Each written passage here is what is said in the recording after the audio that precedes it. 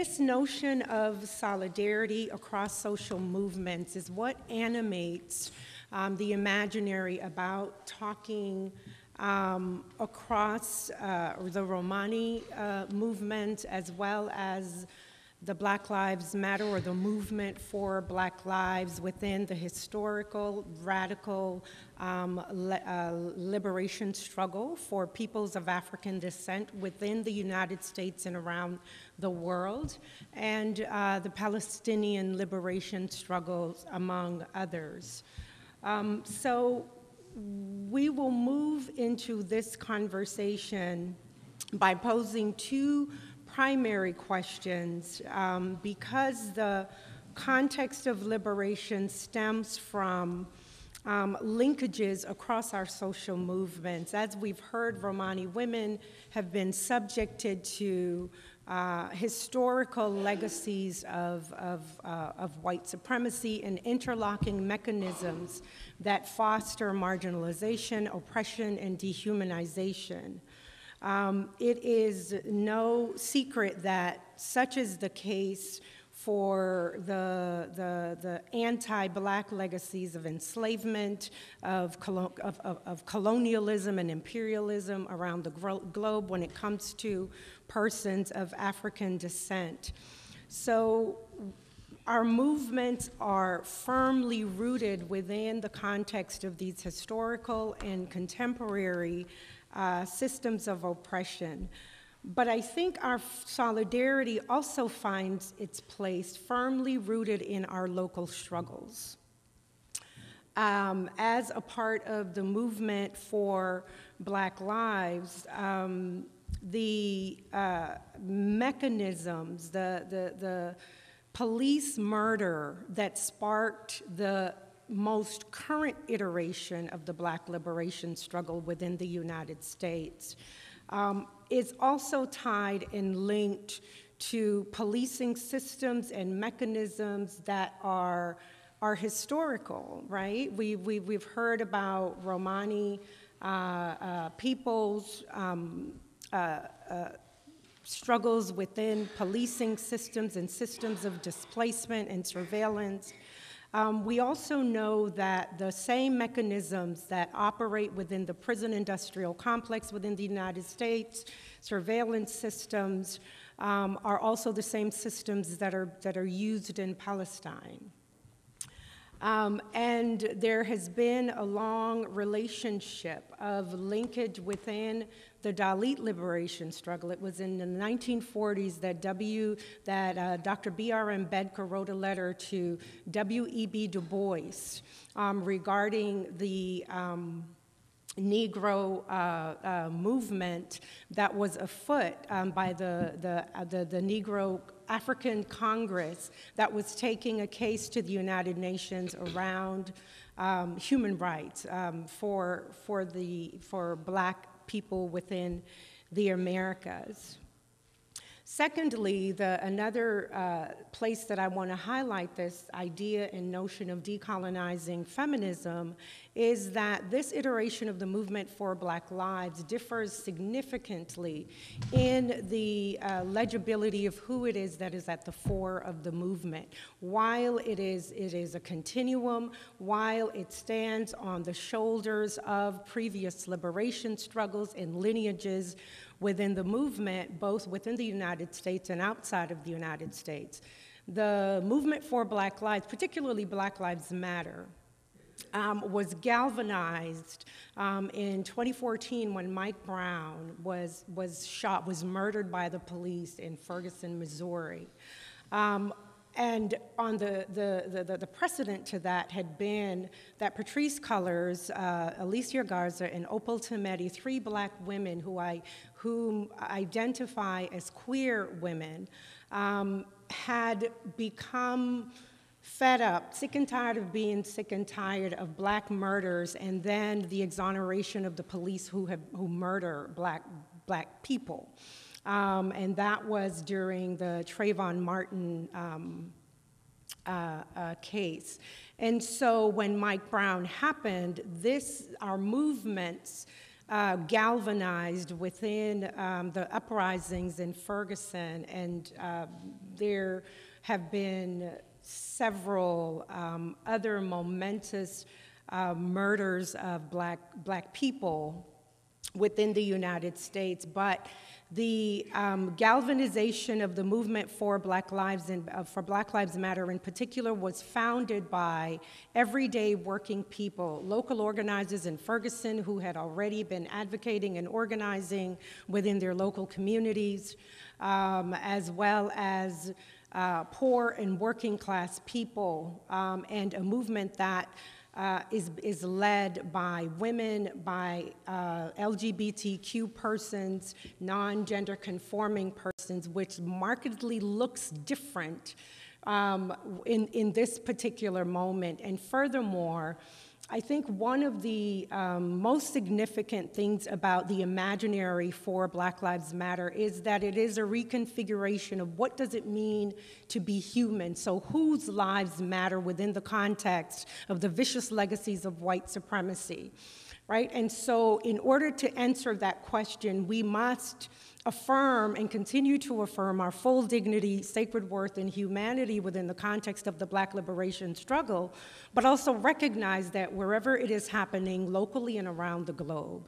And so such linkages to the Palestinian liberation struggle, as well as the Dalit liberation struggle and the Romani liberation struggle is that is the thing that has brought us here to this moment. And so within that context, there's so much more to be said about that. But I want to get to our panelists, and also I want to cede a few moments to a co-sponsor of our time together, and that is our colleague from the Black Student Union here at Harvard University. So welcome. So I'll be very brief, but my name is Salima Itoka. I am a Master in Public Policy candidate at the Harvard Kennedy School. I'm a member of the Black Student Union. The reason that we're here today, as someone who is Black, Congolese, who learned about race, who learned about gender within the African continent, and then learned about it here, there's so much that I am learning from all of you, but also learning about these issues and how we're interconnected and how people want to keep you oppressed. They don't want you to speak up and to see that you're connected to all these other issues and to all these other movements. So from me and from Black Student Union, we are thrilled that we can co-sponsor this, and we're just happy to be having these conversations. And again, I'm grateful to you all, and I'm learning from you all. So thank you.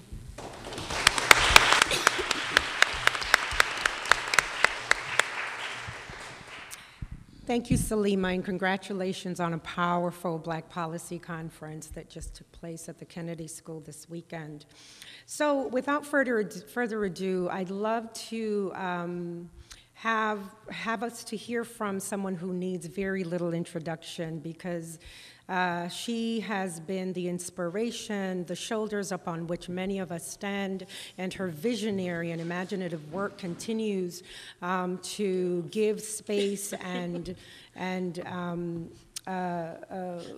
freedom, if you will, liberation, epistemological liberation to many of us. And it is none but the wonderful Professor Patricia Hill Collins, whom we will hear from next.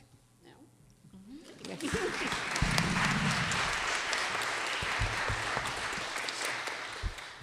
Originally, I thought I would talk for 2 minutes, and then they shocked me at lunch and said, take 20. And I thought, well, I'm a little nervous now.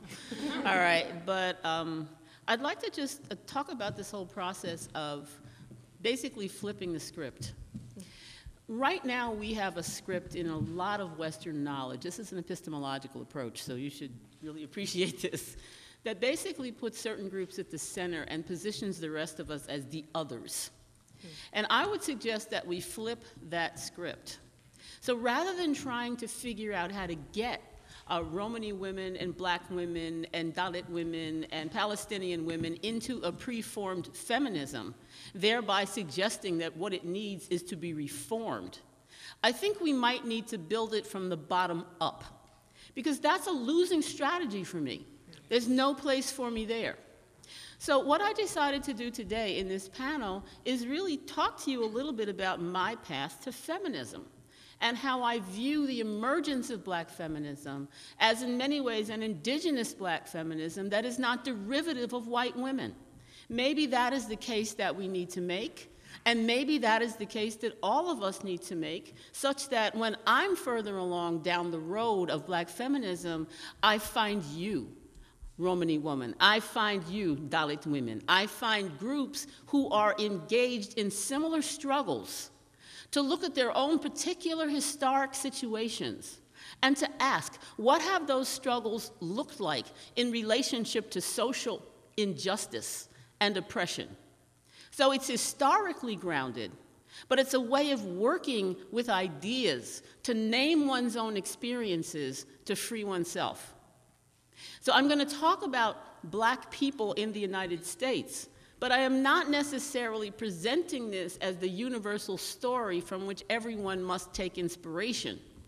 This is a particular story that might contain universal themes that become the basis of solidarity.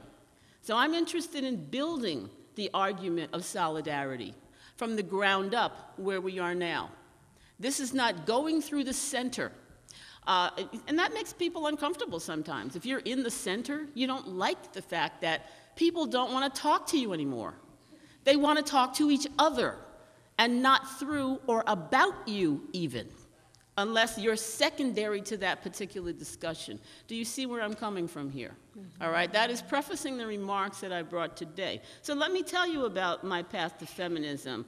For me, black feminism is not a variety of feminism, like a flavor of ice cream, something you find by beginning in feminism and then adding in the experiences of black women. Rather, black feminism emerged in response to the existential challenges that faced people of African descent who were enslaved in this country. This is a labor issue. This is also an appropriation of property issue. This is a class and capitalism issue, even though we don't talk about it as much as we would like, and who had to work out a new world identity in that context. There were no black people before this. There were Africans, there were different ethnic groups, but there was no such thing as the black person, who is the body of the black person would be African Americans enslaved, but also people who are socially black.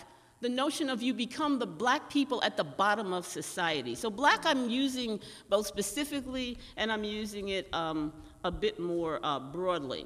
The very creation of black people emerges from the syncretism of culture that people brought with them and the political subordination of being enslaved. And the challenge there is, how does one develop a new world identity that is cobbled together from both those ideas and experiences?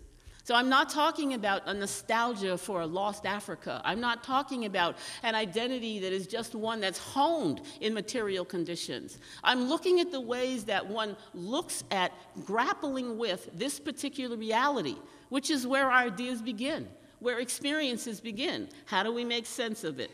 So the content of black feminist thought, to me, from the very beginning, has been all about this exact issue of state-sponsored racialization and marginalization. Now, we were asked to respond to that particular question, and we tend to think about that question in terms of contemporary relations. But what I'm saying is that this is part of the long-standing historic challenge that has confronted black people. Ooh, I didn't know I was going to say all that. I got all inspired there. All righty. Okay. What are those existential challenges? The dual challenges are survival and freedom. First, to survive experiences like that. And I want to point out that a lot of people today are grappling with this issue of survival, which is fundamentally a political question. How does one survive oppression?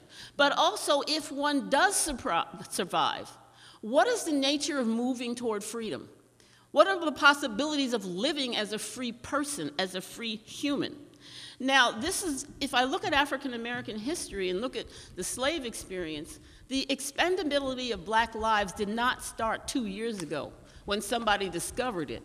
This is part of the existential challenge of survival and freedom for African Americans from day one. under slavery, under Jim Crow, under various systems of rule, each of which had tactics or technologies to ensure survival of people up to a certain point to be exploited, and denied freedom. The question to me that is the core question that might inform any kind of feminist sensibility is, what did Black people do in response to those existential challenges? Did they wait for someone to save them? Did they wait for somebody to come with an agenda and say, you know, I'm going to tell you how oppressed you are, poor thing. Here's my analysis of white supremacy and how it's affecting you. Or did they develop independent analyses of our own situation that address those existential challenges, which are still with us, by the way, right? Up to today. Survival, this is what Black Lives Matter to me is all about. You know, sort of lives matter. And then freedom. How is it that we do not have the rights yet to live fully free? So this is an old existential challenge that takes a contemporary form. So now, here's where the feminism comes in. Because to me, these existential challenges have had different effects on African Americans who are heterogeneous. When you're looking at the notion of survival and the issue of freedom, gender is quite significant. And if you're the woman in that situation or the man in that situation, you begin to see the gender-specific ways that these mechanisms operate, that oppression operates. It's almost like a tailored, specialized oppression, which means you need a specialized resistance to deal with that. So, something like violence. Well, what kind of violence are we talking about? Lynching? Or are we talking about reproductive control issues? Those are gender-specific, not exclusive, but gender-specific forms of control, gender-specific forms of ensuring or sort of dealing with the survival of Black people, for whom, by the way, Black women are quite significant in terms of having the children. And the issue of freedom. Who carries the vision of freedom from one generation to the next? So to me, you have a Black feminism that is very much involved in solving specific social problems as they present themselves during different historical eras. Something like Ida Wells Barnett, who took on an anti-lynching campaign and is typically seen not as a feminist because she wasn't talking about women's emancipation issues, but in a lot of ways she's presenting a very deep Black feminist agenda around this issue of violence, this issue of survival, this issue of freedom, and how a feminist perspective or a Black feminist perspective speaks to that. So for me, this whole notion of an indigenous, I call it an indigenous Black feminism that remained unnamed as feminism. It did not need the term feminism to be real. So it was not all about, are you really a feminist or are you not a feminist? Those questions to me in many ways are red herrings that take us away from the hard work of crafting what a resistance movement would look like that truly empowers people who are on the bottom. And surprise, surprise, even though the challenges are still there, we're still here. We survived. We're freer, quote, than we used to be. I'm not picking cotton somewhere. I have a desk, I have electricity, I have a degree.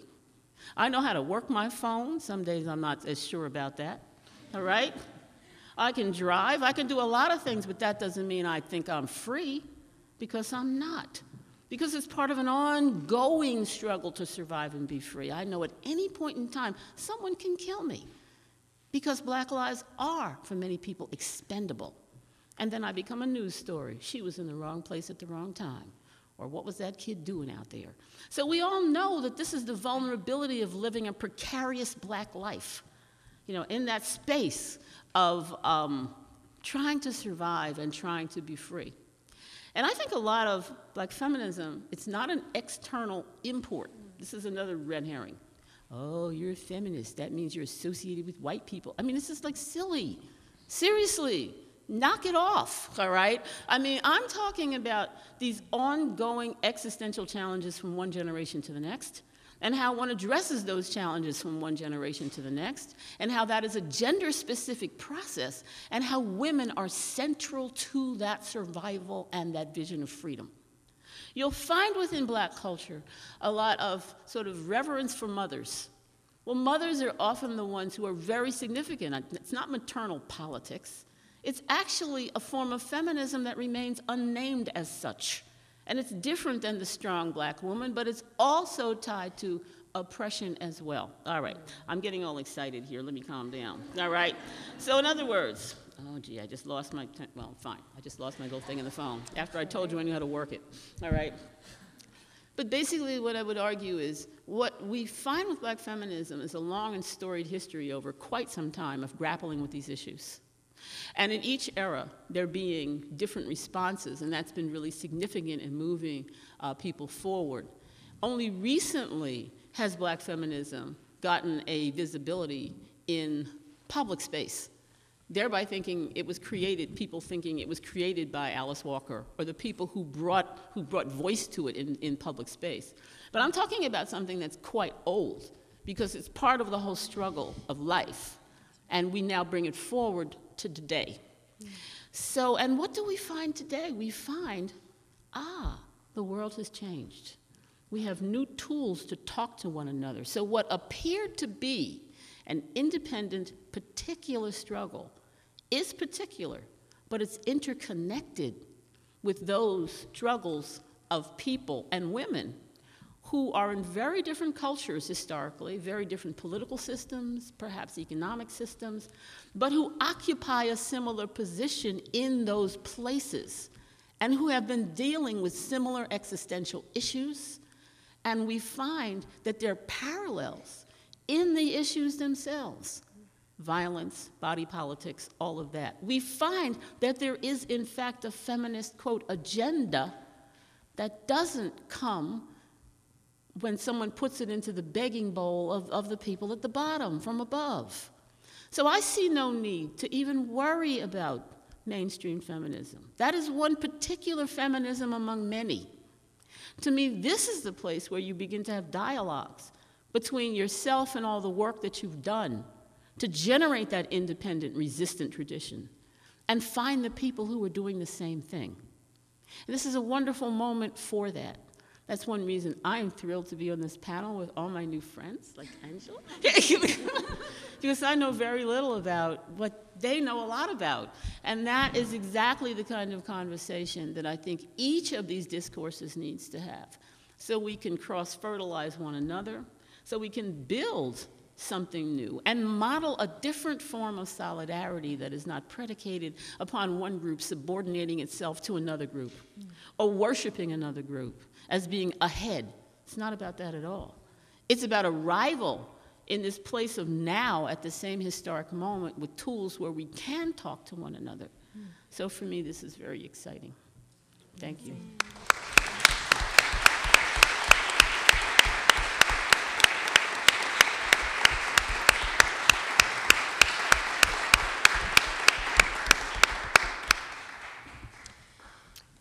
Thank you, Professor Collins.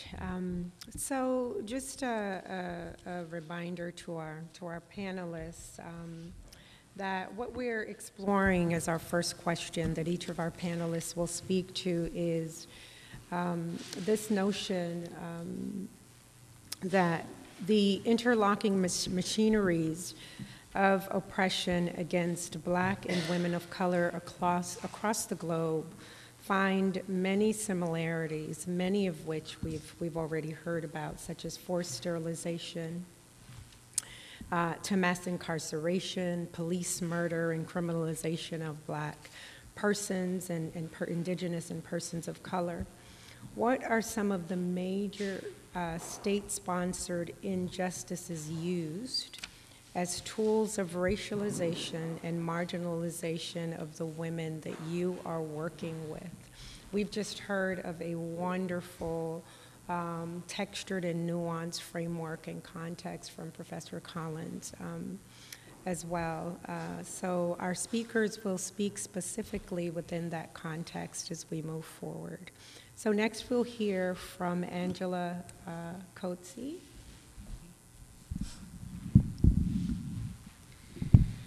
Okay, so it's really hard to talk at almost 6 o'clock. It's midnight in Europe, so sorry. So I'm a bit jet lagged. but just bear with me. So I'm really happy, and I would like to follow on the same line, actually, that I'm really committed and I'm really happy to flip the narrative, to change the narrative. And I think this kind of occasion where we are sitting right now, that we would like to change the narrative.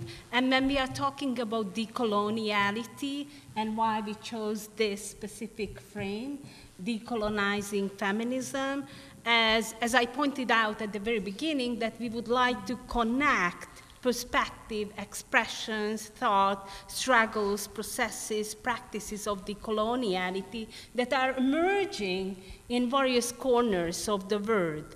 And as it turned out, that somehow it seems that the struggles and the systemic oppression, it's affecting a very particular racialized group of people, right? Almost in a similar way, of course in a different social, historical, political context, but still there are some similarities. If we think about it, why Roma are overrepresented amongst the unemployed, right? Why blacks are overrepresented in the prison system? Why blacks are overrepresented amongst the people who are, suffering from a long-term unemployment, or why the Dalits has no access to quality of education, why Palestinian women and why Palestinian has a lack of access to quality education, healthcare, and access to power, access to resources. And here, just referring back to Annika, that we are talking about a structural racism, a structural violence, which somehow affecting the marginalized and racialized people in a kind of similar way. I just would like to go back to some statistics and quoting the European Union Agency for Fundamental Rights based in Vienna, and they just published a report in 2013, and actually they collected the data, and this shows that, for instance, 21% of Romani women are in paid work compared to 35% of Romani men. Just to reveal the precarious situation of Roma, in 2007, in the 28 EU member states, the average female paid employment rate was almost 67%, right? 67, Romani women, 21. While that of men was just over 78%. That was published by the European Commission in 2018. And Romani men was 35% of Romani men who had some paid job. So basically, that shows the vulnerability, the vulnerable status of Romani women, Romani men as well, compared to non-Roma. And so it's clearly an indicator. I'm sure that if we would check some statistics in US as well, we would end up with Black Americans, Latinos are really overrepresented amongst those who are living under the poverty line. According to the analysis, 87% of Roma households have an income below the national at risk of poverty level compared to 46% of non-Roma households surveyed and compared to 17% for the EU's population in general. So if I'm going to see, the two sides, 87% of Roma households are under the poverty level compared to non-Roma 17, right? So it's how many times higher? 6 minimum, right? 6 times higher. And also this report shows that families with 4 or more children are more likely to have the highest at risk of poverty rate. As many as 90%, 90% of Roma families with 4 or more children are below at risk of poverty threshold. So I just wanted to bring these statistics, illustrate the structural violence, the structural oppression, of racialized Roma in Europe. But we would bring, similar statistic from a different corner of the world that racialized people are again facing structural oppressions and structural racism. And why we are call it decoloniality? Because basically in the early 90s by Latin American scholars was coined the term of coloniality of power, the coloniality of power which is actually manifested even in our global capitalism as well, right? In a similar way, it's about domination, it's about oppression, it's about lack of access to resources. And of course, the global politics as such is very much complex today than it was in the period of Cold War, right, in the 70s and 80s. And we know the election of Donald Trump and the announced shift from neoliberal globalism to national Americanism, or if we think about Europe, the Orban government in Hungary, which is again kind of nationalist, or even some people call it like as a fascist capitalism, so it's very much further complicating the situation, even at the global level, and of course at the local level as well. How is it manifested? And of course, how can we come out from this, right?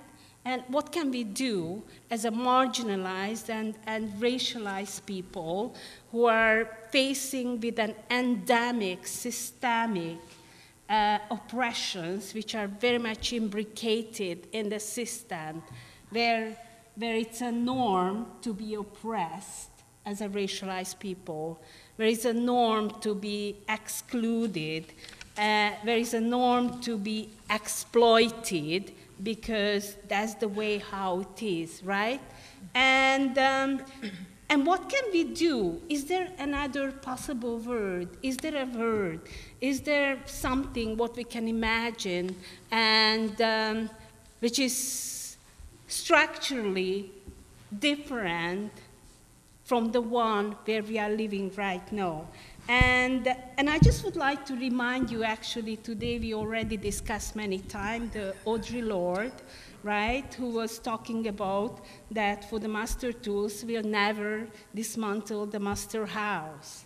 And they may allow us temporarily to bid or use their own game, right? But they never really will enable us to liberate. So what can we do? And today, it's such a beautiful day because we started in the class of Cornell West, and there was a lecture about the life of Malcolm X, and who was talking about, burning down the master's house, 1962. And right now, we are 2019. So what can we do? Can we transcend, can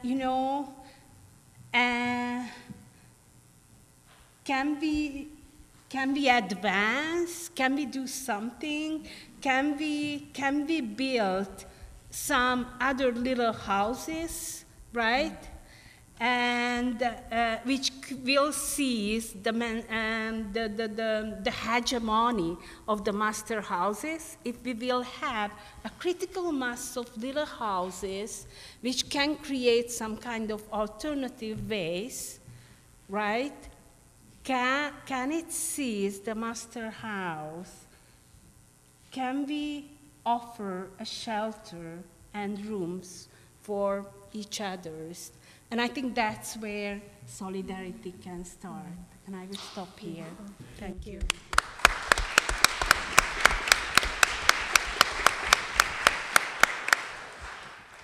There is so much to be said about the legacies we've been bequeathed within the context of dehumanization and oppression. And I will also say there's so much to be said about the legacies of resistance, of creativity and imagination that we too, like the notion of Sankofa, admonishes us to do, to remember, not to forget, never to forget these atrocities that has happened among our peoples, but to also retrieve that which has been given to us, because we would not have survived, we wouldn't be here if it wasn't for, and I'm not answering your question, but I do want to sort of trouble so that we can begin to and continue to think about the imaginaries, and it's a miracle that some of us have survived, that our peoples have survived. And so what were the resources that within themselves, within their genius, within their imagination, that they took nothing and made something of that? Right? And so we want to talk about that. I think decoloniality has always been there. Right? As Professor Collins says, feminism has always been there. My grandmother didn't have the language and the theories around feminism, but for all intents and purposes, she knew she was already a human, right? She knew that her humanity mattered and her lives and our lives matter. And so I want us to follow and keep track of these resources within the lineages as we talk about not only decolonization, but feminisms. And what we have been given to thread and continue to weave, how we can continue to build our solidarities and linkages across movements. Next, we are privileged to hear from Tenmodi Soundarajan. Did I say that right? Yes. So we'll hear from Tenmodi, our Dalit panelist at the moment. Thank you. Good evening, everybody. In the Dalit movement, we greet each other with the term J-Beam, which is a language of justice and a salute of power. But for me, I feel like so much of what my earlier panelists have said, and also I think why we're here in this room today, is that this is not an academic conversation. This is an urgent conversation that really guides the survival, not just of our individual movements, but of our species. And for me, I think the question we have to think about why we are here is, are we here to study our extinction, or are we here to get free? And for me, it's about fucking freedom. And I think that decolonization is a key part of what we need to talk about to be free. Because again, if we keep putting ourselves into our masters' and mistresses' boxes, then how are we able to find our way out with visionary options, not just reactionary strategies? And for me, I think that as someone who is Dalit, you know, I work on the issue of caste apartheid, and this is a system of oppression that is one of the oldest in the world. It's one in which I am told that I'm spiritually defiling to other people because of my caste, and that my caste determines the whole of my life under Brahmanism. It determines where I live, it determines who I'll marry, and it determines my proximity to violence and structural violence. Every hour, 3 Dalits are murdered, 2 are raped, and 3 of our houses are burnt. So just think what's happened in the context of our conversation today. So for me, I have to speak with the urgency of my people because that violence has been here for centuries.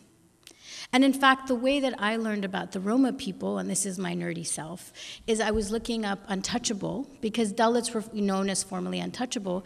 I looked it up in different languages, and when I found the untouchable word for Greek, it came up with Romani and Gypsy people. And I was like, what is this? And you will never learn about the ancestral connection between the caste-oppressed peoples of the subcontinent and those who are of our diaspora in our Romani kindred. And yet, when we talk about decolonizing our experience, it's not just about white supremacy, it's about Brahmanism. And I think this is also what changes when we have feminism from the bottom. Because as a Dalit woman and as a Dalit feminist, I think that one of my greatest struggles, and the people who were some of the biggest gatekeepers, were not white women, but were upper caste feminists. And upper caste feminists, they know how to speak a lot about white people and colonialism and post-colonial constructs, but post-colonial constructs were never meant to be simply used without an understanding of the internal hegemonies that they hide. So for every academic that you meet that is South Asian, find out if they're from an upper caste. Find out the position that they're taking and who are they hiding in taking that position. And why is it that we study caste and we study the consequences of caste privilege so that we know all about Dalits and we know about the violence, but we don't know what are the networks of privilege that benefit from it? We would never talk about anti-blackness without talking about white supremacy. Why are we not talking about Brahmanism? Because it hides itself. Brahmanism is actually the mother of white supremacy. Because where did Aryans come from? And yet, it hides itself so effectively because, again, we are so much focused on trying to integrate into the master's house instead of blowing it up. And my sense is that our power, our position comes from when we see ourselves through struggle, but also tell our stories of resistance. And I think that my feminist practice really comes from my ancestors. I come from a caste that's known as the Badiyan caste. It's a caste that's from Tamil Nadu. It was established in the 13th century. And the name Badiyan gave word to the English word pariah. Because to our English colonial masters, how we were being treated was so bad, they made it a word for themselves to talk about the way someone would be outcasted. But I think about the fact that in the 13th century, my ancestors would have no experience of freedom in any way, shape, or form. And yet, hope was a micro-expression in their mind. That mothers took their children, and the legacy they could give of resistance was love. They would not have physical freedom, but there could be a mental expression of a hope of freedom, such that generations later, they would have a granddaughter that would be free. And that granddaughter is me, right? All of us who are here, who are the survivors of generations of violence, we are our ancestors' best dreams. But how and what we do with that legacy is crucial to our understanding, not just of our people and our movements, but of the fate of the planet right now. Because we are facing one of the greatest crises of time, where white supremacy doesn't even see other people in terms of mattering. It doesn't even see the world to matter. So how we think about building our movements is not optional. Solidarity is not a transaction where it's like, oh my gosh, I went to the Women's March and look at my Feminism is a Future shirt. It's really about co-liberation. And that I don't have a choice to not learn about your movement, because guess what? Our oppressors are conspiring already. I learned about this at the World Conference Against Racism, where I saw the US government and Israel and India conspire with each other to make sure that Zionism and caste and reparations would not get into that document. And we as community movements were just learning from each other on the ground in the streets of Durban. So in so many ways, dialogues like this, and it's such a gift that the Romani feminists gave to us, are crucial because, you know, Dalit is a term that comes from this idea that we were broken by caste, but I think we've been all broken by systems of oppression. Parts of us flung to different parts of the world because that's what capital does. But when we tell each other stories, we bring back this larger vision of who we could be as a species. And we get to know parts of ourselves and collect back our hearts so that we can be one united visionary possibility. And I think that to me is also what I want to talk about with intersectionality, is that in many ways, we have to question intersectionality from a global perspective.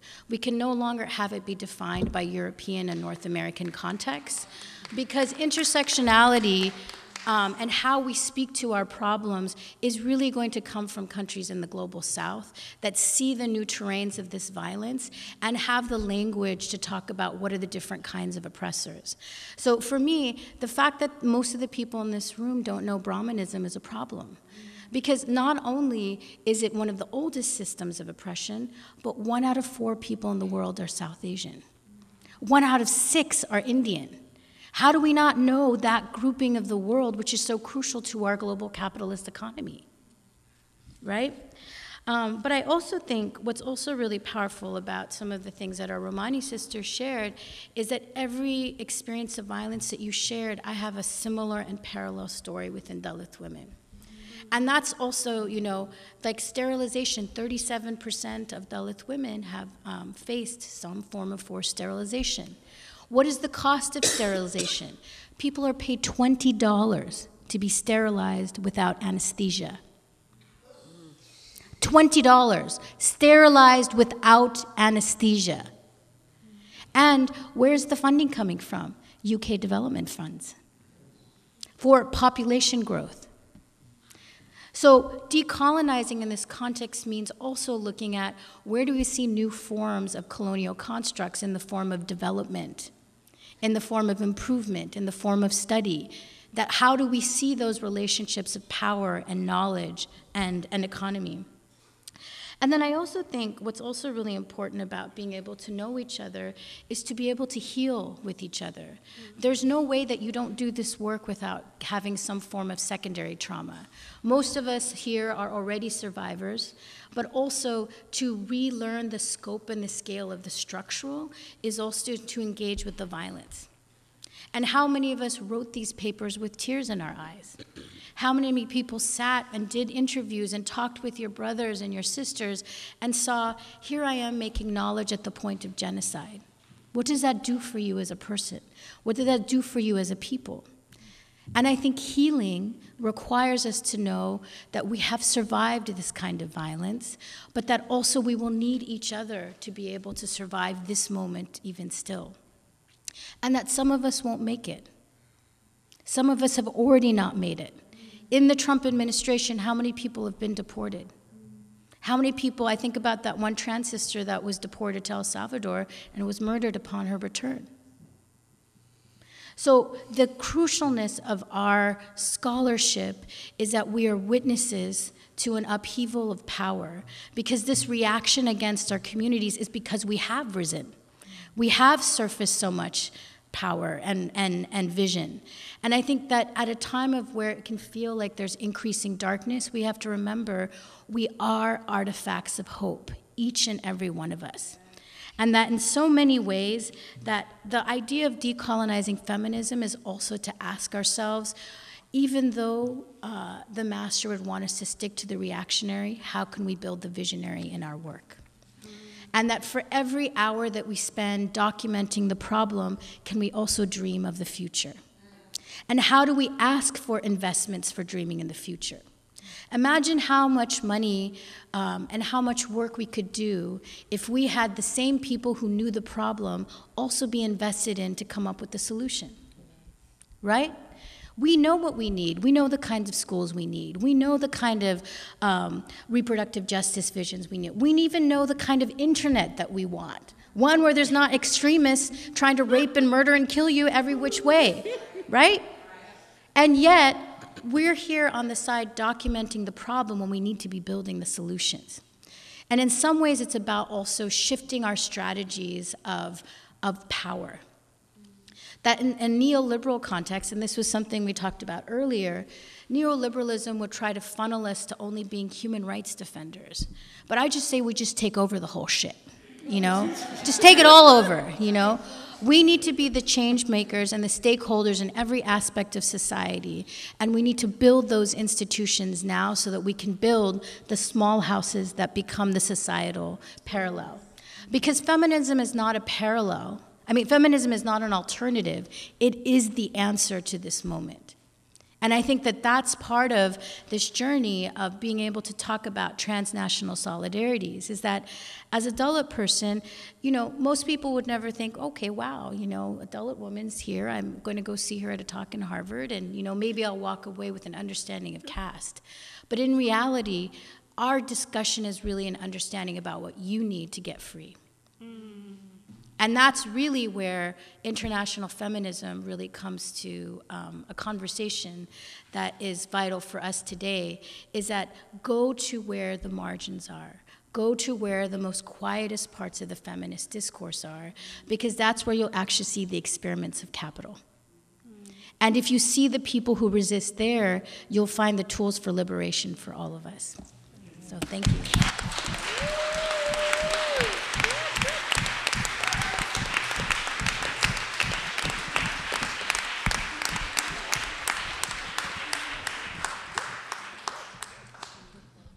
I don't have a mic, but Jelena, that was amazing. Thank you.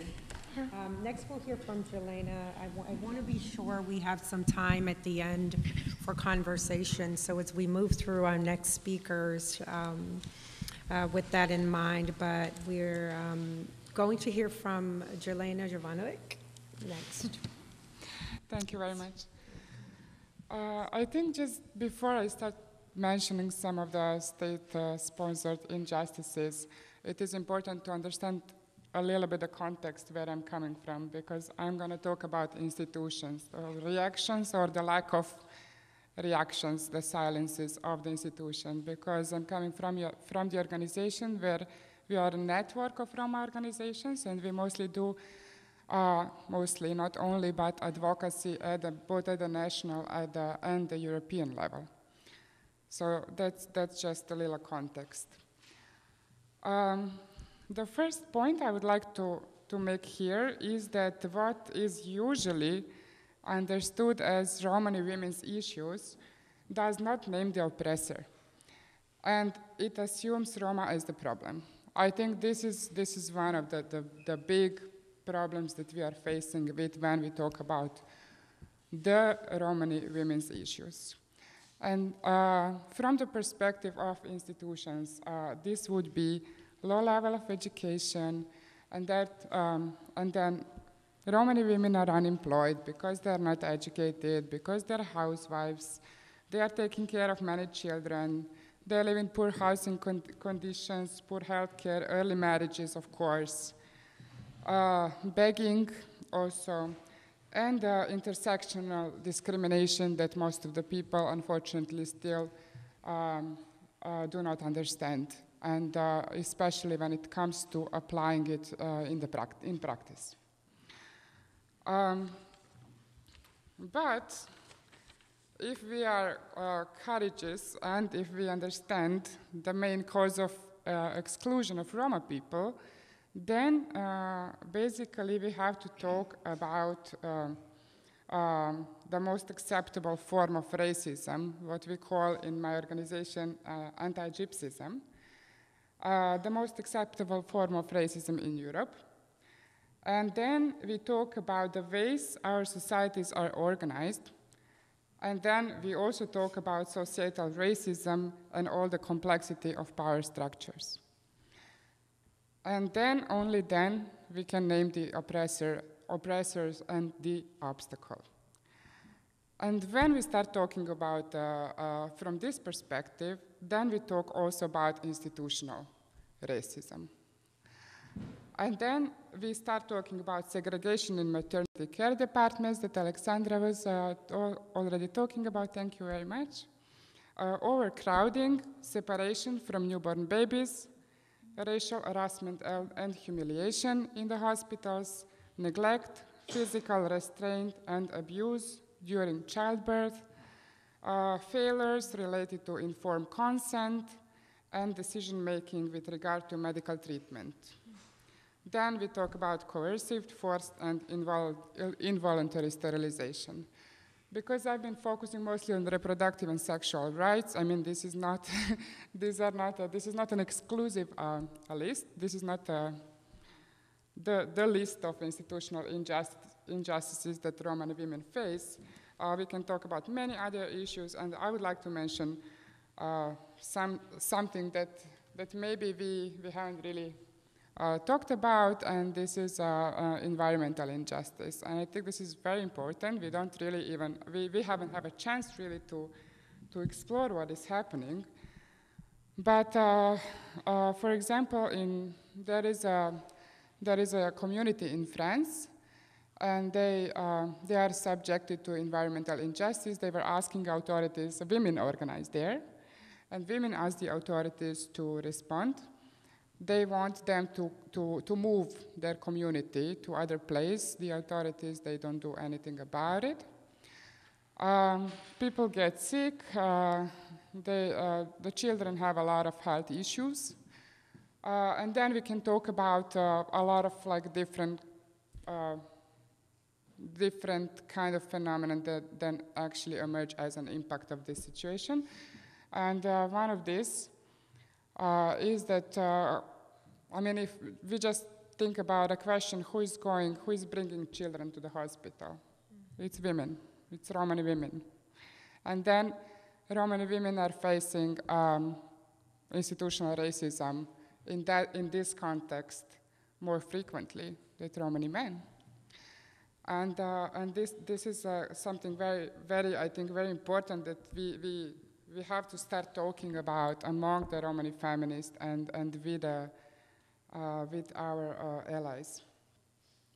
And so I had this two lists, acceptable list of Romani issues and the list of Romani issues that the institutions are not talking about. And it was interesting because during the first panel, you were saying that coercive sterilization was acceptable by the human rights organization and also by the Romani movement. But if you think about institutions, that is the least acceptable problem to talk about. In the Czech Republic, sterilized Romani women have still not been compensated. Yes, some of them they did, but some of them no. And this is an urgent issue that we are trying to push for. But I mean, this is the question of really like asking the government to do it now. These women will die, and then nothing will happen. I mean, this is the same situation with the Romani victims of Holocaust.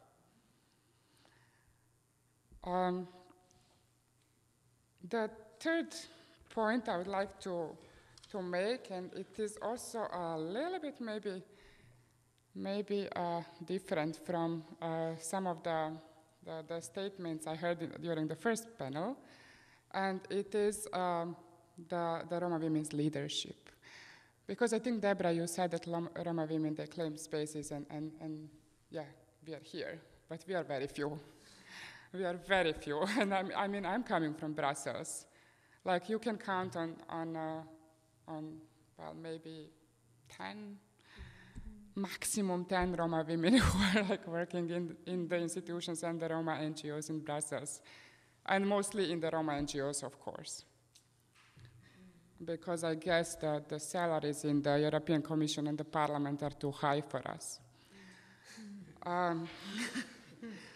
So this issue of Romani women's leadership has really to be taken seriously, and we have to claim spaces. I mean, but I think one of the big challenges is that we don't have capacity, we don't have time to meet. And this is where we met a few days ago. I met with 2 Romani women. We already had great ideas. And we really think we have a really good idea and a strategy that we created. But this is not happening because we are busy. And this is also a challenge when it comes to alliances. We are too busy with the problems and with our organizational tasks that we don't have time to discuss, we don't have time to meet.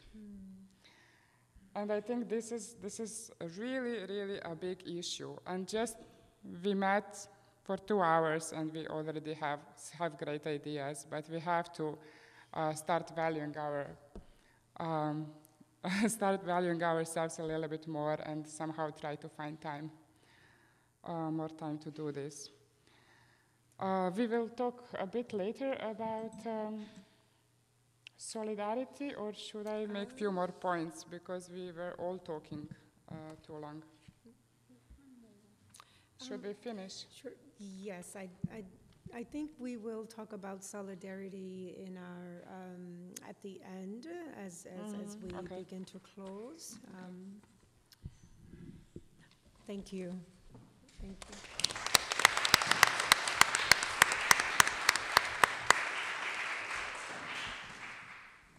And I think the theme of solidarity is interwoven, I think, throughout, but specificity around what that looks like, I think, is important. as well. So next we will hear from Sue. Oh. Shape-shifting.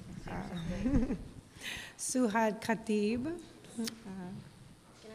Of course, you are free to do whatever is most comfortable for you. Is it okay if I speak from here? Because my back is killing me.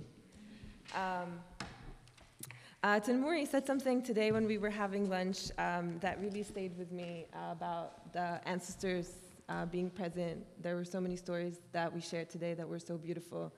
I was telling her that, so I'm an artist and a filmmaker. I'm the artist who has the painting on the flyer. And I'm also a filmmaker, and my very first film was video art that was about gypsies in Jordan. So it was very interesting. I also, the date felt so familiar for me today. It's April 8th, and I thought it was familiar to me because, oh, I'm speaking at Harvard on the 8th. But then I Googled my favorite writer who inspired me to, study my Palestinian identity more, Kanafani. And today was his birthday, actually. So it is like a beautiful ancestral moment for me. And thank you so much for the Romani women for bringing us together here and for teaching us and sharing stories with us. And I hope that we are able to build in the future. So I'm an artist. And sometimes language becomes an issue for artists. And so one of the things that really helped me simplify and feel that I'm not alone in my confusion about language was my organizing during Ferguson. So I wanted to put together today a few words that I have learned over the course since 2014 until today, share with you some words just because a lot of people ask about Palestine, but get confusing sources and for good reason. So I wanted to share with you some of the words that I understood through my spiritual journey and organizing journey and artistic journey. The first one would be the spirit. The spirit in the Quran is inspired by the space that we are in. The spirit in the Quran is the enlightened knowledge that you accumulate in this life. That knowledge is up to you. Who do you give it to, and how long? Who do you share it with, and how big is that knowledge? How big is that spirit? The spirit is the one thing that lives after we are gone, after our physical is gone, and it lives beyond us, like Kanafani does, like Malcolm X is with us in the room. This is the spirit. Islam. I'm also here not just as a Palestinian woman, brown woman in America, I'm also here as a Muslim. And Islam, according to the Quran, is an Abrahamic ideology. It's not a religion like people like to say. I know there are a lot of confusion about a lot of things, but since we're decolonizing, might as well decolonize a lot of things.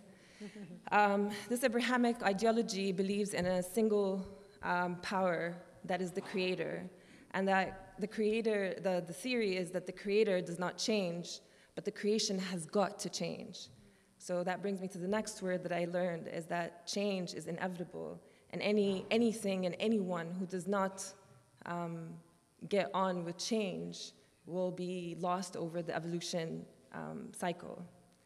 And so if you measure all of these things on the movements that we're working and the connections that we're building, things have got to change. The way the institution talks about specific things have got to change. Our words and understanding of each other has got to change as well. Palestine. Palestine is my home, whether the colonizers want it or not. I am second generation. My father survived the massacre when he was 4 years old. But I can't say that we all survived that massacre because we are war survivors, and there's a lot there. You will hear a lot about Palestine. A lot of people are talking about it these days, but they're talking about it, and some of them are talking about it in the same way they talk about windmill cancer, if you heard about that. Palestine was colonized by the Ottomans for hundreds of years. After that, the British colonized it. And then after that, and right now, the Zionists are colonizing it. Palestine is home for everyone. This is where Abraham passed. This is where Jesus was born. And it's a land for everyone. It's not a land for one people over the other. Zionism. Zionism is a colonial ideology that benefits from economies of war, very similar to the country that we live in. That's why you will find that the governments here, you will find a lot of the senators and the presidents that will come to power trampling over themselves to associate themselves with Zionism, because they see a lot of commonality there. And we were talking today about the commonality between some of the companies that are benefiting from colonialism in Palestine, that are also benefiting from the surveillance on the border and the illegal kidnap of the children. There's also benefiting from the prison industrial complex and oppression of Black people. There's also, I was learning today from Timuri, do you want to tell them how is it benefiting Bromism? It's also benefiting Bromism, and they work together, and they have technological advances, and they, yeah, maybe later, yeah. But put a pin in that. Art. So, art. I stopped painting for 9 years because I'm an Arab woman, and I've suffered a lot of oppression as an Arab woman, and that was my reaction, is to just drop the thing that I loved the most. For a while, I went back to it to find, like I said, the words that I couldn't find in language, the expressions to express myself through it. Philosophically speaking, art is what differentiates us from animals. We did not just do evolution. Our evolution as humans was not just physical, it was also emotional and moral. And one of the things that proved that we became human was our ability to create. And so colonizers usually try to take away our time, take away our spirits, take away our soul so that we do not create art. And we need art in the movements. And I really want everyone in the room today and everyone who's watching this to really invest time in self-expression and telling their story, because what we have right now from all of the stories that we've heard today is that they're trying to drown our personal stories. And art is the best way to imagine what liberation looks like. Liberation. Liberation, you know, over the past 4 years, I'm turning 40 this year, so I'm feeling exceptionally enlightened. Yeah, I know. Thank you. Liberation, I learned in these 40 years, which is something I've been searching for my entire life. I've learned that liberation has to be individual first so that it can be collective for all of us. So I wanted to wrap with a prayer, since we are in this beautiful space. I would like to pray for all of us that we find our spiritual that will guide us through our individual liberation so that we can all be free, because I am so ready. Thank you.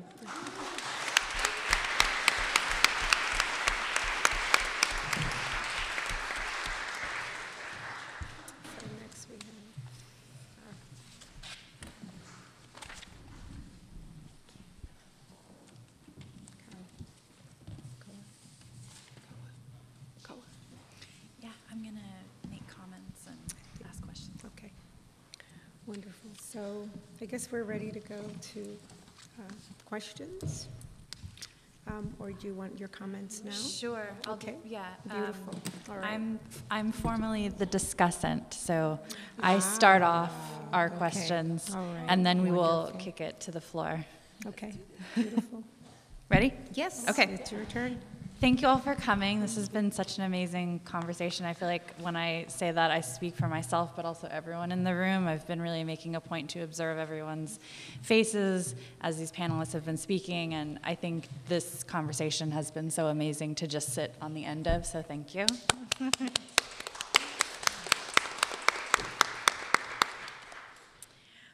Something that I noticed in hearing each of you speak, and a thread through all of you, I think actually bookends what Professor Collins started us off with, in that the thread I heard through everyone was the importance of the archive, and how building an archive that is ours and that speaks to all our different feminisms, but also all our different oppressions, all our different histories, does seem essential in what Professor Collins raised as flipping the script, because we build our own. Initial responses? No? Okay. So, agree. So something I observed in terms of, I'm a journalist and I come from a reporting background, and I cannot tell you how heartbreaking it is when you do go to tell a story from a really foundational level and you go to the archive and that history is not there. It literally stops history from being written when you go, and these accounts, these really important reports, this data, these diary entries, these memoirs, these letters are not there. So the archive is how we will become liberated. A question I have that I also heard pieces of come through in all your different accounts. I, much like was said earlier at the farther end of the table, echoing Lord's comments about the master's tools will never tear down the master's house, I'm curious as to how we can go inward to build and find our own solutions, but with a question of resources. Considering who holds resources, who those gatekeepers are, their power, how do we build our own solutions without assimilating, or even a step further, conceding on certain really important points? Do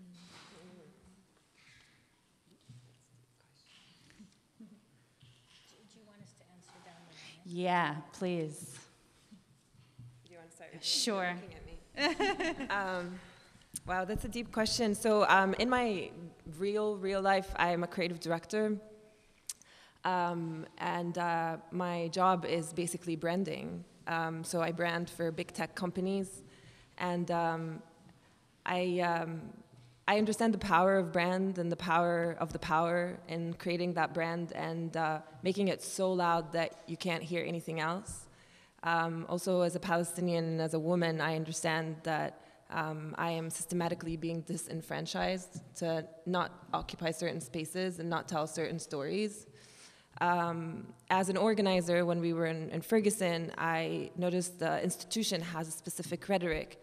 I don't know if it was institutional or if it was random, where they want to simplify the language, but it wasn't really simplifying for me. So for me personally, what I did is just divorce myself from all of it and took some time off to heal, first of all. And then after that, I went into art, and that was like kind of my form of archiving the stories that I know exist, and I know it very well because it's my story and no one else can dispute it. And I archived it through art.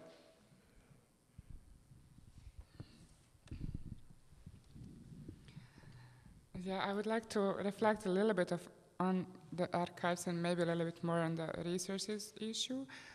I mean, for us, people who do work on a policy level, stories are very important. And, and I mean, this is basically the aim, my aim, the aim of my colleagues, is to build the policies that will be informed with realities of Roma people. Because by now, they just simply haven't been. The policies they have been informed by non-informed, if I could say something like this. So this is why the Roma voice is extremely important in this sense. And when it comes to resources, I'm thinking about one alternative and one just simply strive to achieve the power position where you can be the one who will decide. And the other one is, like, for example, in Hungary, I was talking to some Roma activists. They were saying that there is a lot of money from the European Union projects for Roma, and a lot of money is spent by non-Roma. And a lot of European Union, in order to get the project financed by the EU, is you have to be a very good administrator. You have to have a really a strong capacity. And there are a lot of Roma NGOs who do not benefit from the projects for Roma. And often the good administrators who are implementing EU projects are not interested in the local contexts. So, and what Roma NGOs do, they do small initiatives according to their resources that they have, and they help children after school classes and so on and so forth. They do a lot of things, and at the end of the day, people are saying that these small initiatives are much more effective than these big projects implemented by non-Roma. So I think that's, I mean, at the same time, it is a good and a bad news. So this is about resources, what we can do in our situation. Thank you. So I think that, to kind of answer your question, I think that, the battle of the archive is like the battle of the imaginary. Because in some ways, and we talked about this earlier, that most people can't begin to fight for freedom because they can't imagine themselves to be free. And that the imagination becomes crippled because people don't have their roots in freedom, in their history. So when we see radical history that is told from those who are from those backgrounds, we have new options and new possibilities because we actually see that resilience was there all the way along. So in terms of my work, I'm the co-founder of a project called Dalit History Month, and April is Dalit History Month, so happy Dalit History Month. Primarily because we started this project because as women who were working around caste rape and caste intersections of caste and gender-based violence, at a certain point you would run into upper caste people would say, but how do we leave our culture? How do we leave this behind? Because we don't have any other tradition, any other lineage in the subcontinent. And I was like, what are you talking about? There's actually an incredible history of caste resilience that comes from caste-oppressed peoples that talks about gender equity, that talks about the eradication of caste and Brahmanism, and that also centered rationalism in the face of incredible superstitious violence. And that is rooted in Dalit history. So when we tell our stories, and we tell them iteratively where we see them in the context of the present, as we look for possibilities in the future, I think that's actually what allows us to be free, which is why the archive is such a powerful tool of activating the imaginary. But I also think this thing about resources is really critical because it's the difference between you having a begging bowl and asking your oppressor to you being able to be self-determined. And I think that a lot of times, like what we do in our institution, and I run an organization called Equality Labs, is we just go in and we just be the unruly women at the table. So, when it comes to, funding South Asian projects, 100% of all of the grant officers are upper caste, most of whom are Brahmin. So when you talk to them about creating liberatory caste frameworks, they're like, well, yes, that's really great, but we have an upper caste organization that's doing that. And I said, you would have a hissy fit if that was a white woman running a project in India.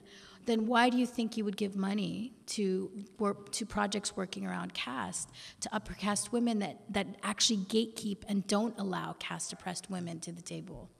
So because we're transnational, we're comfortable challenging the funders, which need to be challenged around these issues. But I also think that we need to build the alternatives, and that ultimately is going to be the other place where we're going to find resource generation. Because in a neoliberal model, communities like ours will only be seen on the receiving end of development funds. But they give us development funds while they steal the future. So we need to be actual caretakers and stakeholders of the future. So we need to be technologists. We need to be thinking about the frontiers of science and thinking about ways we can create just infrastructure with that centers our values but positions us with the future. And I think that that's a much harder proposition because development doesn't allow us to think in those ways. But I think being able to find partnerships with other communities, being able to do small experiments, because again, I think small experiments often open up those other possibilities, and pushing the funders to invest and letting us fail. Because the thing with white men is that white men fail all the time. And they're actually given lots of monies to fail all the time. You know, there was an app, right? There was an app in Silicon Valley that was given $1 million for just the fact that you could text yo to someone else. I'm not shitting on you guys. This is actually what I'm saying about the cachet of being a white man is you can fail and be paid to fail, you know, or be given the presidency, right? Just slipping that by. But I'm saying that what if women of color were invested in to fail? What if we could dream and try lots of different options to say, hey, we know the problem for education. We need to build a community school. Give us $1 million and see what we can do with it. Maybe it'll work, maybe it won't, but all the lessons will go iteratively into the next phase. Right? So I think that's what sometimes we need to demand more. We need to value our ingenuity and our resilience far more than we allow ourselves. And again, break down the master's house and build our own, you know? Yeah, it's just so beautiful. I'm not sure that I can add to that. Maybe just really, okay, just very shortly, I think the archive, the needs of archive, it's a kind of recurring theme because it came up in the other meeting as well. So I really think as well that archive is an essential, it's a foundational to build, to actually imagine our future and imagine our strategies in a very creative way. And of course, if we want to flip the narrative, if we want to change the narrative, we need the archive as well as a foundational work. So concerning resources and tools and mechanisms or processes, certainly tools and mechanisms may be more available than financial resources, but I think we have to be creative and we have to penetrate in those places which were not really used yet or was not imagined, and we have to be creative and we have to use, you know, the contradictions in the global capitalism and use it as an avenue to expand our places. Stop here. It's remained really abstract, but I think you can get or you can sense what I would like to say. I think I'd start off by saying that most oppressed people lack resources. That's really what oppression is. So how do we make a way out of no way? So that's the question. How have people leveraged or used the resources that we have and toward what ends? So for me, going back to the original when I was talking about survival and freedom, you know, when you're thinking about basic survival, there are just certain things you have to get resources for. All right, you got to feed people, you have to have some, you know, you have to do the best that you can with those basic survival issues. But that doesn't mean that life is reduced to that. All right, and so the whole notion of course you can see the constraints of what you can't do and what you don't have. But the whole question of how do you imagine the possibilities with what you do have and how you use what you have creatively, even if it appears to be very little. And I happen to think that once we get out of, we're in a very resource-rich setting. So in some ways it's intimidating to think, well, I have nothing. You know, I can't do anything unless I have this. I think it's the reverse. I've worked with so many people. I mean, the people who really are in community organizing, I tell you, there are so many ways of just being creative with what you have if you're clear about what you're trying to do. To me, it's more a question of not being clear about what the project is. Because if you know what you're trying to do, you can imagine all kinds of ways, smart, because you know, people who are oppressed are actually smart. Smart enough to get over, to get stuff, to figure it out, to liberate it, to take it home. My mother worked for the government. She would just bring a stapler home. and just put it in her suit and put it in her purse, so that when I had a stapler, I had a ruler and I had a this and I had a that. I mean, now my mother was stealing from the government. If you wanted to hear, the dominant discourse of what this was, and she was not a thief at all, but she just realized that, we need this, we need that, we need this, we need that, and women are very good at this. This is the other thing, part of feminism in terms of survival and imagination in the context of constraint. Earlier, the whole notion of the biggest gift that you can give someone, the best resource you can give someone is the love to sustain, so they can imagine something different for themselves. So I think if we just think about resources as material resources, or if we think about it as in the here and now, like doing our taxes, that kind of approach to resources this time of the year, we miss the fabric of what investment really is, right? I see resources as investing in something that matters. And even if you don't see the payoff of what you've invested in, particularly if it's people, it's worth doing. So, don't squander it.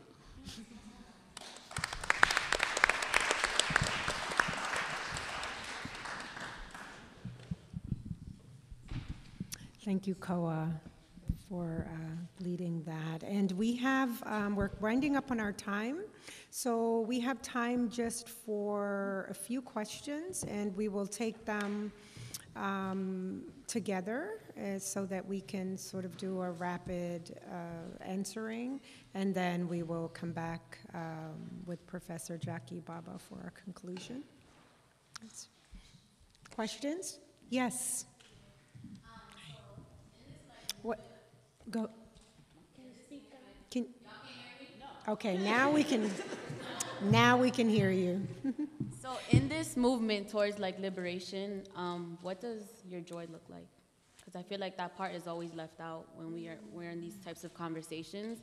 And as community organizers, young, I'm burnt out. So I do want to know what has sustained you and what has brought you joy.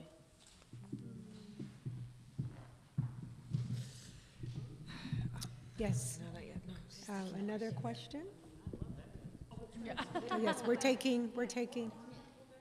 You can. Yes.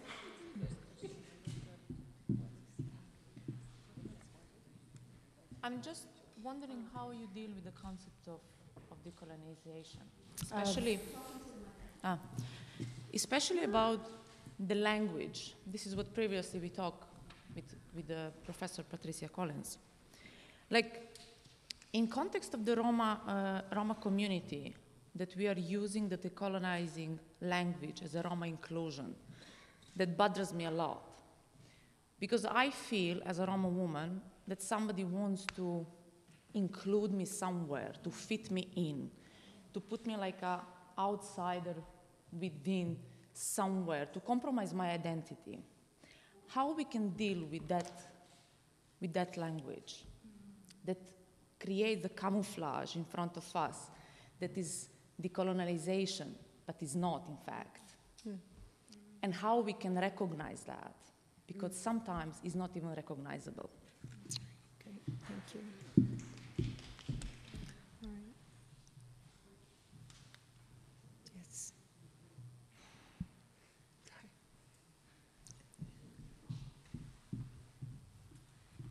So my question is very personal. As an international student right now from Iran in US, last 3 years in my classes and learning about Black feminist thought and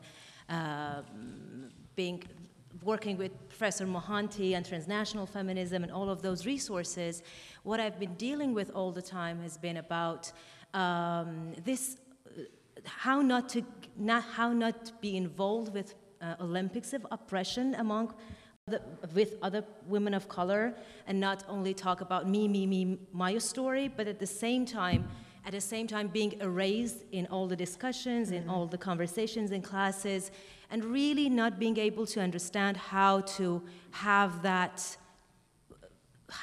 thing about claiming a space and talking about your story, but at the same time being able to listen. So this balance between listening and talking and really having, because that is also something as an Iranian woman, I feel I really deal with the individualism that exists in this country. So how not to be trapped in the individualized stories and me conversations, but at the same time having a space and being able to have in solidarity and being interested in other people's pain and stories. So I hope if there any comment would be appreciated. Thank you. All right, so we will take one more in this cycle before we wrap up. Come on, would you like to? Sure, absolutely. So I just want to thank everyone on this panel. It's been extremely inspiring in so many ways. I'm wondering if you can speak a little bit more to the challenges that we might observe against kind of a transnational solidarity movement of women, whether they be systemic or otherwise. And I'm brought to think about some of the danger that was represented by the Black Panther Party for Self-Defense here in this country when they were building solidarity across racial lines, and how they were a threat in a number of ways, but being able to create a solidarity across a number of groups was certainly something that was threatening about them. So I'm wondering if any of you have thoughts about what systematic challenges to the type of solidarity we're trying to build might exist and how we might combat those. Thank you. All right, do we want to? Do you want me to start? Yes, please. Okay, I'm going to start with the question about joy, because I love that question so much. Thank you for asking that, because it's really important. You know, like I feel that's something I really love to talk about with youth a lot, because you get burnt out. It's a lot to, you know, like this morning we were sharing stories, and I was like, okay, I need to take a break, go home and meditate for a little bit, because I don't, you know, the older you get, the more fragile. I think at least I am becoming like just like tired of it, because especially when it's stories about children, like Tanmuri was saying, it's like there's an urgency right now. It feels like there's an acceleration of violence against everyone, and it's like that's what happens in economies of war, right? Like they're greedy, they want more, and they're just. I don't know, you know, I thought in the past that maybe now because of social media, we know more about each other's struggles, but I'm learning that there's also an acceleration of how that struggle is happening, and it's more invisible in ways, but it's more obvious in others. So joy becomes really important, especially that I have a child that I want to be in good energy around her. So I try to be in positive energy for her, but I know that she's also my positive energy. So it's mutual, you know, it's a cycle. But also I found so much solace in unlearning a lot of cultural things that I was also, you know, we were talking earlier about, like, do we talk about the cultural difficulties that we have as oppressed women within our communities, or do we focus on colonialism as a reason for it? And I think maybe we talk about both at the same time, but in different spaces. There's a space for each one of them, right? So how do you unlearn some of the oppression that is placed upon you within your community as well? On top of it, there's like the colonial on top of it. And I think there's a lot of anger that comes with that, and you have to learn how to forgive, and then what does forgiveness mean? And then you have to revert to spirituality, and that's why I wanted to use the word. I wanted to share some of these concepts, because those are concepts that really helped me in like unlearning and detangling some of those mixed emotions. And the spirit, when you understand that this is the knowledge that you're accumulating, this is the enlightened knowledge, that you're not just reading holy books, you're also learning it from a historical context of like humanity. You're understanding that we are all one, we are really all one. So, you know, if I'm gonna go, everything is gonna go. If the bees go, we're all gonna be gone, you know? So it's just, you start learning things from a different perspective of things. And that goes also to the question about oppression Olympics. You know, like that's one of, like it's all it's interlaced, because once you understand that other people's pain is also your pain, and like we were talking about this earlier, the word solidarity really becomes blurry for me. You know, it was a very difficult space to be a Palestinian during Ferguson, like while it's happening. because I'm seeing all of the connections, but I really can't talk about it right now because it's happening right now. I need to be quiet and learn, because also I'm an international. I don't know about Black struggle in the U.S. I'm learning things through the media and the propaganda that is coming my way. So I just need to learn it from a personal perspective of like one-to-one. And that knowledge brings me joy, like even if it's painful, knowing that I'm in the right place, I'm taking the right steps towards understanding bigger kind of pain that includes me, but includes other women, and together we can figure something out. Spirituality and knowledge about Audre Lorde, reading Frantz Fanon, reading Kanafani. All of these books tell me that it goes beyond me. It's ancestral. This is something that's also bigger than me. And continuing to do art, that's why also I was talking about creativity, because going back to art has not only healed me, because I went on a journey of doing self-portraits so that I can help understand what I'm going through divorce, through an uprising. I just went through an uprising and a divorce, and I moved to another city, and I don't have all of the tools to deal with all of it. So to compartmentalize, I started doing art just to see like what are the patterns that are being repetitive. And when I understood the power that was in that art for me, I started bringing other women with me. I started painting other Arab women from, archival material, and like just reclaiming them and giving them power, giving them a big heart, or giving them, a gun, just like to empower them through that vessel of time. So that's about language, and that's about joy, and that's about oppression, Olympics, and joy. Language, thank you a lot for that question too, because language is so fundamental, especially, and like very critical, not in like on issues of Palestine, on all of the issues, and we were talking about it today. Like I didn't get to feminism because I don't want to share my thoughts about the word itself. But I'm a believer that language is ever-changing, and we as oppressed people are constantly finding different ways to express ourselves and find out what does it mean. Like we were talking about today, like I didn't know some of the words to use to express my oppression as a Palestinian until I was in Ferguson. I didn't know what a prison industrial complex was until Black youth told me in Ferguson. And then I was like, oh, we have that in Palestine. Is that what it's called? To me, it's all colonialism, but there's like structure on top of oppression on top of oppression. We have to detangle that. So we're constantly learning new language, but we're also reframing some of the words that we already have from before, I hope. Thank you, Saad. And you don't have to take all the questions, just whichever one. Okay, super. Just in the interest of time. What makes me happy? It's a very interesting question, a lot of things, but I will be a little bit general to answer it shortly.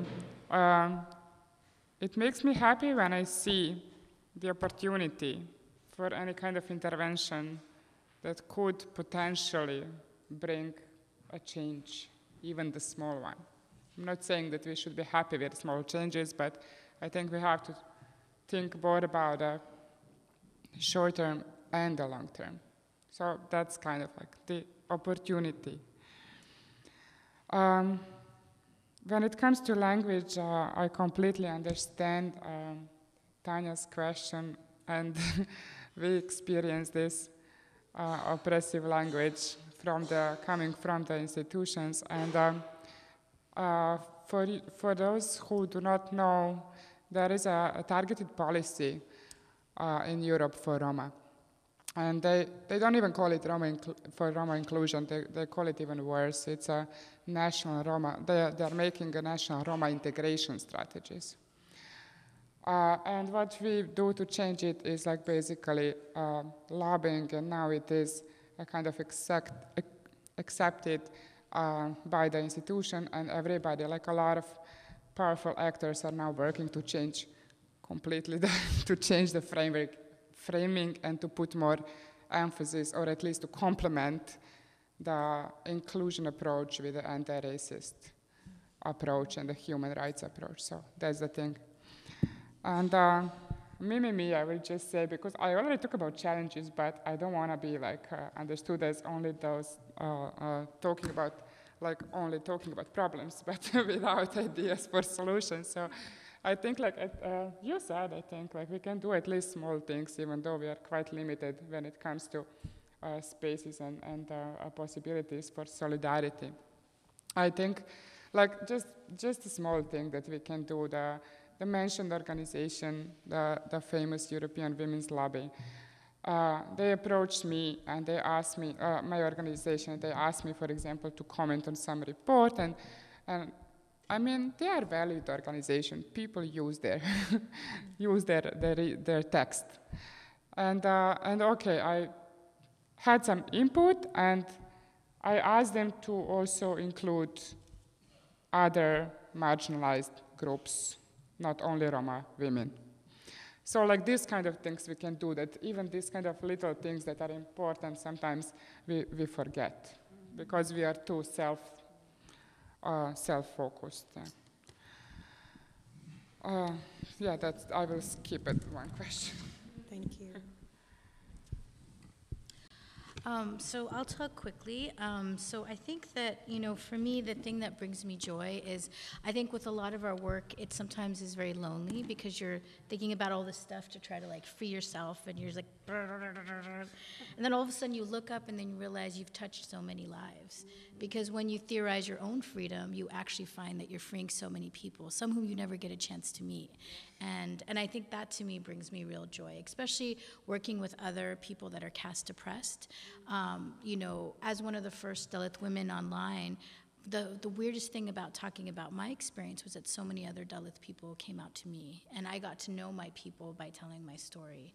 And I found that really a remarkable experience, because we are such a vast and powerful people that we still don't even know how strong and wonderful we are. And that is what really brings me a lot of joy. And cooking with my mom, like she's really, really great.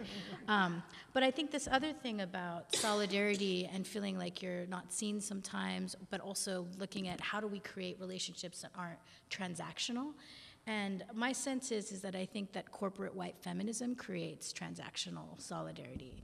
But like real solidarity is co-liberatory, and I think it takes a lot of time, and it starts with like eating with each other and getting to know each other, and that you don't go to tactics and strategy, you go with like understanding your histories, and you have to be able to also be in each other's geographic and cultural context. So my sense is that traveling with people, going to their homes, that makes all the difference. Because for our Romani kindred that are here, it was one thing to read about the Romani culture, another thing to sit with Roma people in Hungary.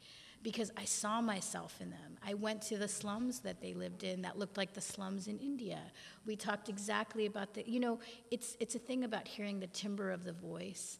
It's about sitting and seeing like the way that like oppression kind of changes your skin, but also like how there's like hope in the eyes when you talk about possibility. That exchange of the spirit is really what to me feels like is the potential of real solidarity that only comes from relationship building. And I think those investments are really hard to get. Like it's, could you imagine like this really powerful Black, Palestinian, Dalit, Roma exchange program for feminists around the world? But I actually think that's what we need. This small panel is a potential of what that could look like.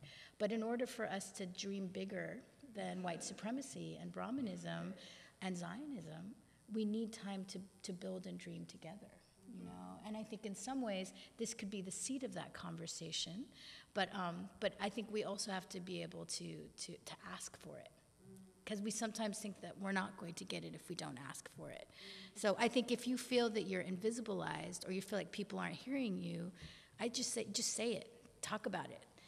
And usually if you point to the problem, someone else is having that problem, and that usually opens up to the solution. And I'm not talking like woke culture where it's like, I'm gonna call you out and blah, blah, blah, and like get into a social media war, because sometimes people feel like an intellectual knowing is the same thing as knowing.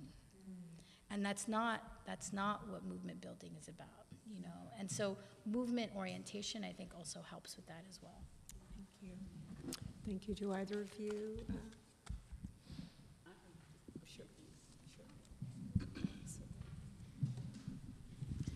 I think I'd like to respond to just some thoughts about each of the questions, all right, but not necessarily the order in which they were asked.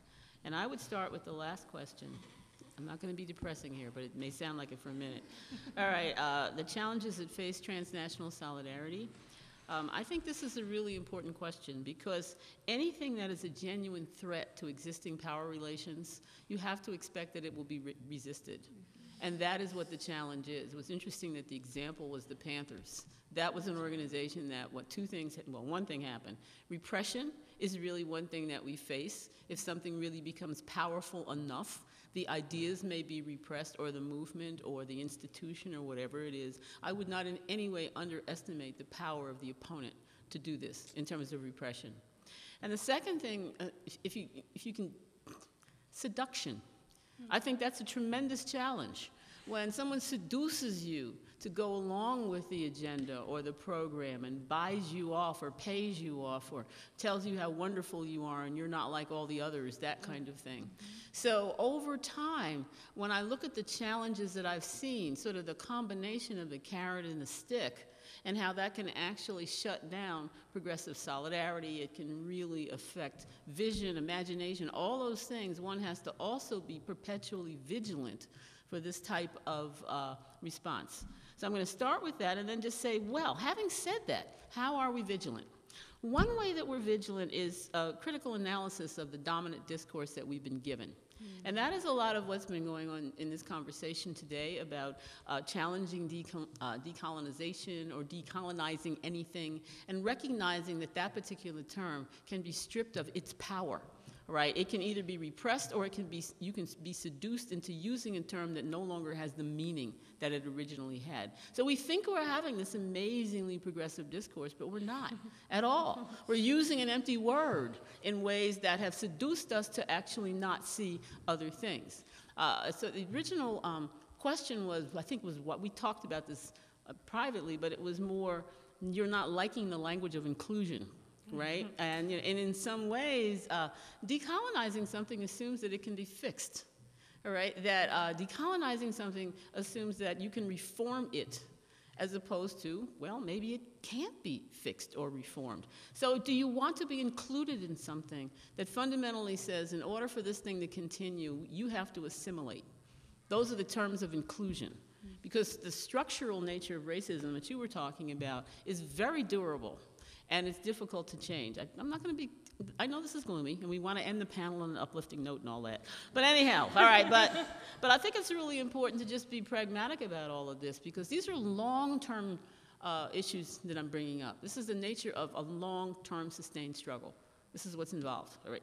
And then the third, to the student the person who talked about being erased. I would say to you, you're sitting in class and somebody's erasing you, and how do you fit into this particular situation, and oh, I don't see myself there. Forget it. Maybe you don't belong in there. You belong in there.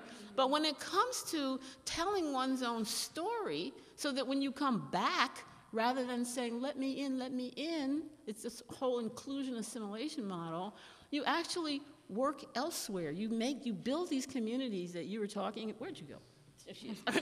You build these communities of folk who are like-minded, who might also see the same problem that you see. And in doing that, you actually transform that discourse. And I think you point out something really important, that the individualism of these discourses, to me, very often is incredibly narcissistic. And we've got to be careful to tell the difference between self-care, really caring for self, and a narcissistic individualism that buys into the consumer culture that we're living in and the politics that we're living in, that flourishes by teaching us not to see structures, and flourishes by teaching us not to build communities or to imagine. Okay, now that was like the dash of cold water. You started us with, what brings you joy? All right, so I'm going to do a hokey answer and a not hokey answer, all right? I'll do the personal answer. What brings you joy is all these things we've been talking about. Imagination, art. What brings me joy is dance. That's freedom. You know, I mean, by yourself, sometimes it looks a little weird, all right? But if with others, the whole notion of moving in solidarity and creating something, and that happens to be my venue. So what the hokey answer would also be, to be honest with you, you,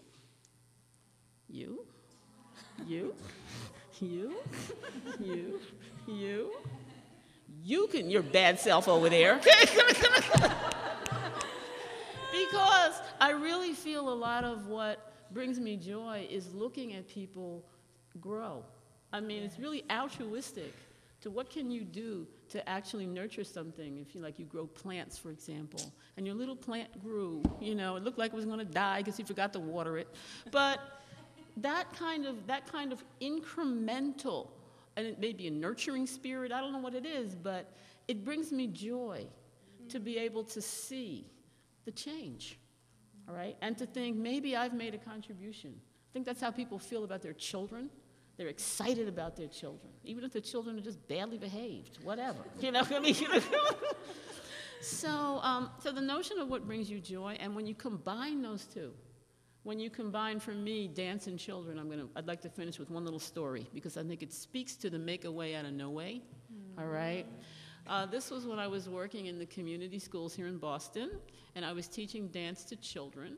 And one of the places we were in, we were evicted from the school that we were in. We were having classes in a nursing home. It was a horrible facility. Clearly, it was not set up for little children. And I was to teach a dance class. This is the first day, down in the basement. They said, just go on in there, it's fine. Can you imagine a room that's completely painted black? Black ceiling, black walls, black floor. I have no idea what was on their mind. And here I am with these little energetic children. And I looked in the corner, and there were actually traps where they had food for the rats. All right? So, and I just thought, okay, how are we going to do this? I said, we're going to now create thunder. Thunder with our feet. It was the drum. Remember the earlier drum thing? You know, like...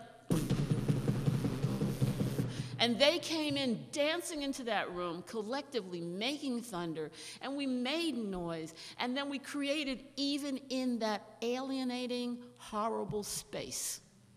So for me, the issue is to never forget the humanity of other people and yourself. And when you do that, and you can do that in conjunction with knowing that was so much better than my giving them a lesson on how oppressed they were. All right, oh, you poor little children, I feel so bad for you, let's just leave. You know, I mean, it was more, you know, how do you actually use what you have, the resources question, by the way, again, to bring yourself joy in the context of living with oppression. And I think people who are on the bottom, who survive it, and they're resilient, have all kinds of ways to do that. So I don't know what your way will be. I know what my little way was and the stories I take with me. And the fact that you stood up with your swag to ask that question. You had swag in your question. That said to me, I think you know what yours is. All right? All righty. So anyhow, those are my comments about the commentary.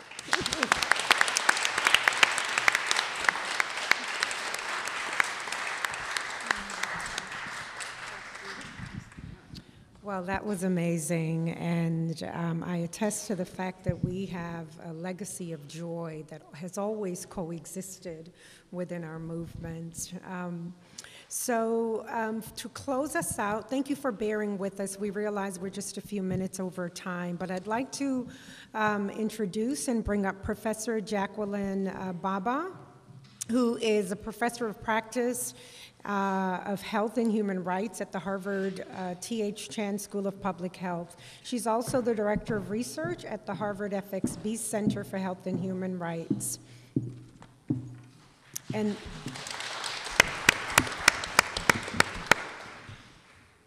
thank you, Professor Baba. Well, thank you all. That really was an extraordinarily inspiring afternoon, and I feel kind of like I shouldn't say anything after Professor Collins's rousing comments about what gives her joy. I so agree with her. But I'll just make a very brief summary to pull together the threads of this very rich, inspiring conversation. I should say, first of all, for some of us who sit at the kind of one end of the age spectrum, what's also so inspiring is to see this intergenerational conversation, which doesn't always take place in kind of burgeoning political movement. So I think that, nobody mentioned that, but I certainly, from my vantage point, listening to some of the comments took me back many, many decades, and it's actually a wonderful feeling. So I'm just going to make 3 quick points. One, we started with the imperative of talking back on the first panel, the importance of challenging a kind of dominating narrative, the kind of even within your own group or your own people, as some people have been talking about, and challenging an oppressive norm that's assumed to encompass you, which is a really good place to start, I think. And from there, we went on to talk about the importance of different movements, different senses of culture, but always stressing the importance of not being essentialist. And that, I think, is such an important message, because we all inhabit those spaces in different ways. And we had such great examples this afternoon of, you know, different ways in which people thought about the connections and the tensions between struggles against racism, struggles against patriarchy, or whatever you're going to call it. So I think that was a really good starting point. And as our wise discussant said very pithily, there was talk about creating an archive, creating a record, creating a trace, so that this meeting, the meetings that you've had over the weekend and over the past few days, what we enunciate, what we paint, how we dance, what we write, these are creating a bedrock of shared knowledge to build on for the future. That's very important. So that's kind of point 1. Point 2, I was really struck, and this is a personal reflection, by the extraordinary commonalities between some of the struggles that some of you in the first panel were talking about, and struggles that we 30, 40, 50 years ago, maybe not 50, but 30 or 40 years ago went through, kind of like, for example, questions of virginity, you know, proving virginity, testing virginity, ascertaining virginity, but also the whole political and strategic discussion about what you do with your dirty linen. Do you air it in public or do you not? Just think of the struggles within the ANC and the women within the ANC taught to shut up because, you know, the first thing that has to happen is the struggle against apartheid. It's true of every liberation movement. That same sense of tension about, you know, the question that Magda asked, you know, how do you relate to the kind of oppression that you feel from the outside, but also the oppression you feel from within, and what do you do with those kind of contrasting feelings? And I think there is no easy answer, but I think it's really important to air those tensions and to be aware of them and to build the solidarity to act. And so I think I will actually end by borrowing from what Patricia Hill Collins said. I think I loved her 3 words: survival, freedom, and imagination. And I just don't think you could sum up the energy in this room and the struggles ahead better than just thinking for a second about those 3 powerful words. Firstly, survival, which is really where we started. You know, the killing of Roma people, the sterilization of Roma women, and we had references to the Dalit struggle, which is an absolutely fierce struggle at the moment with an oppressive government, you know, completely disingenuously appropriating aspects of Indian culture for itself in its oppressive mode. So survival, the importance of, you know, being able to love your own child. I think the artist mentioned, you know, being whole for your own daughter. But all those different aspects of survival, of having resources and so on. It was a very rich discussion, I think. Secondly, freedom, and our many different versions of what freedom is, what freedom should be. And I think what's so great about this meeting was the conviction that freedom means inclusion of people who are struggling from different places against common odds and against common maybe enemies or oppressors or common power structures or common inequalities or injustices. So that freedom, building it together in a non-sectarian way, I think nothing could be more important. And in many of the spaces that we now live and work today, that is such a hard sentiment to keep hold of, because we are up against divisive forces that try to pit one community against the other, you know, poor whites against Latinos, and on. I don't need to instantiate it. So that notion of solidarity, I think, is critical. But lastly, you know, this discussion about joy and about imagination, that's the privilege that we have, those of us privileged enough, as indeed everybody in this room is, to inhabit spaces which give you the time to reflect and the time to step back and to build the imagination. So many people actually struggle to do that in daily lives, which are very harsh and very long days of just kind of making ends meet. So that privilege of the imagination is a great resource.